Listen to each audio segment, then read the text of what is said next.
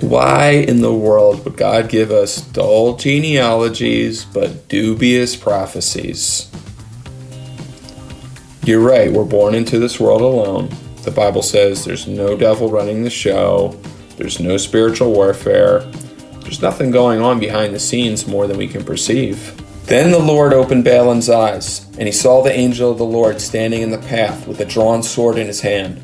Balaam knelt and bowed with his face to the ground. The angel of the Lord asked him, "Why have you beaten your donkey these 3 times? Look, I came out to oppose you, because what you are doing is evil in my sight.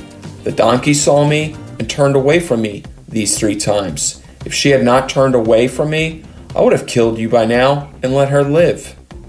Balaam said to the angel of the Lord, "I've sinned, for I didn't know you were standing in the path to confront me, and now, if it is evil in your sight, I will go back." Then he said, "Don't be afraid, Daniel. Since the first day you began to pray for understanding and to humble yourself before your God, your request has been heard in heaven. I've come in answer to your prayer, but for 21 days the spirit prince of the kingdom of Persia blocked my way.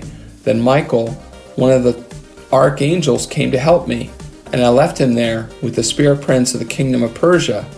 Now I'm here to explain what will happen to your people in the future, for the vision concerns a time yet to come." Daniel 12-14.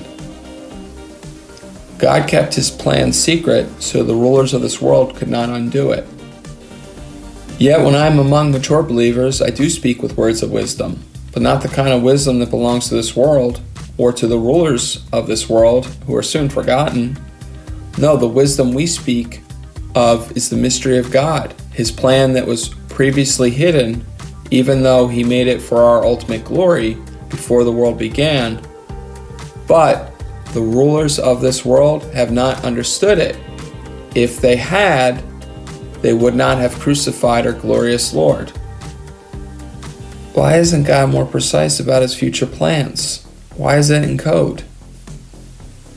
Maybe for the same reason Eisenhower didn't want to disclose to the Nazis the exact where and when of D-Day, or the secrets of the Manhattan Project.